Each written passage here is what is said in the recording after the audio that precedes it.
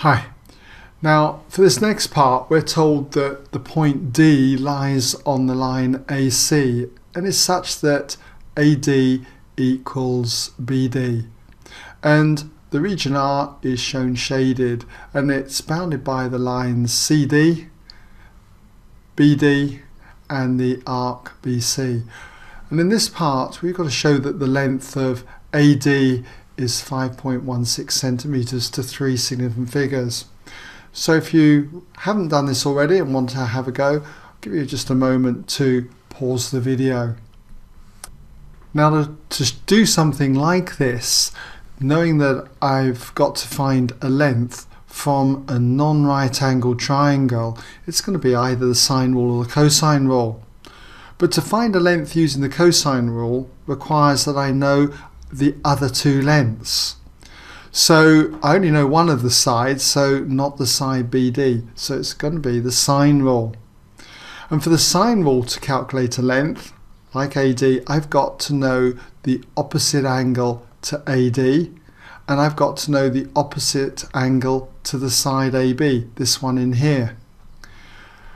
But knowing that AD and BD are the same length, it means that we've got an isosceles triangle.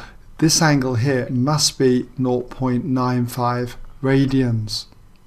So to work out angle ADB, let's just mark it in, angle ADB, then that angle is going to be the third angle of our triangle. And we know normally it would add up to 180 degrees, but we're working in radians, so the equivalent in radians is pi radians. So I now have to subtract two lots of 0.95 radians. And if we work this out on your calculator, you'll find you get 1.24159 and so on, okay, radians.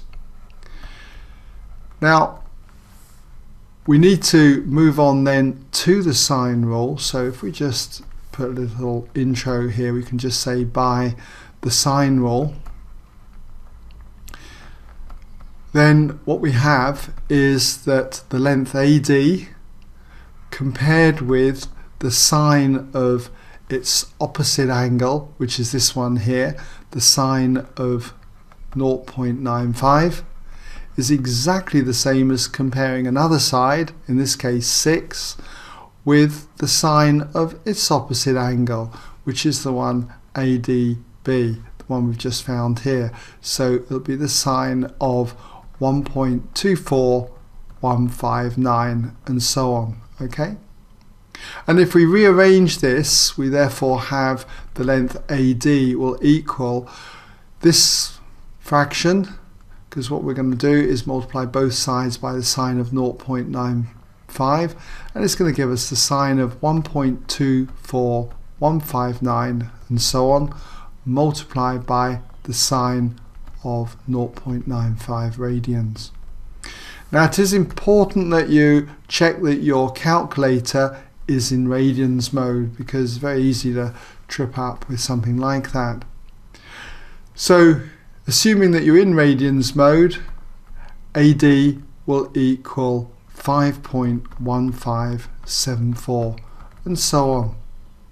And we're asked to round this to 3 significant figures, and if you do that, you end up with 5.16 centimeters to 3 significant figures, 3SF. Alright?